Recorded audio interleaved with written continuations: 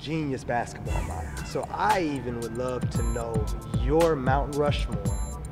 If we had to, 3 to 5 players of, maybe even do it this way, men and women, or combined, because you probably could get the list out. I would trust your list better than anybody. Wow, that is. Because we're talking about Hall of Famer, Olympian, and you, and national champion, and I get that. We haven't given all the accolades yet. Yeah, I'm just Google. Wow, that's tough because I'm so old school.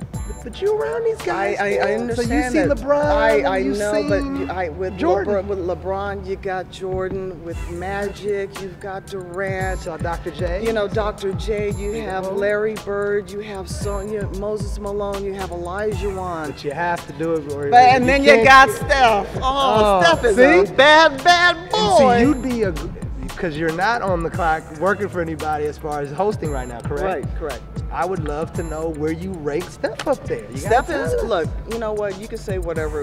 He might be deficient at one end defensively. You could say that, but what he does on the floor, I've never, first of all, seen someone to just get their shot off. And I don't care, you could be inside his jersey and he's still getting it off. I don't get it. And the confidence, and people, he's not throwing up shots.